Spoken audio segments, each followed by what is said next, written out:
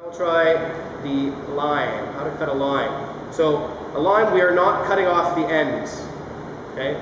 We're making wedges out of these limes. So we are first going to cut it directly in half, okay?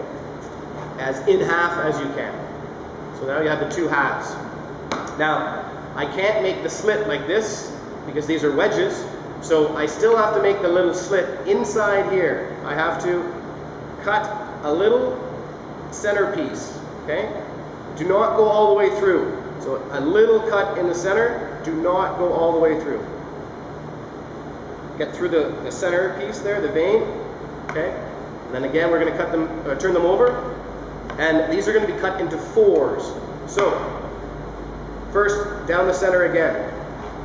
The second one, in half on the side, okay? Second cut on half on the other side. Again with this one, down the center, cut in half. Okay, you're trying to make them all the same size. You don't want any freaky big ones or small ones.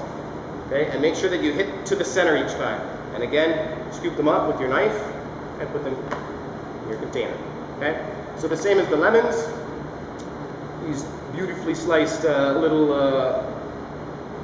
limes have a slice on them. So when you're bringing them up, you're spreading this with your finger if you're making a drink, and then you're showing the slice and putting the slice on the side of the glass.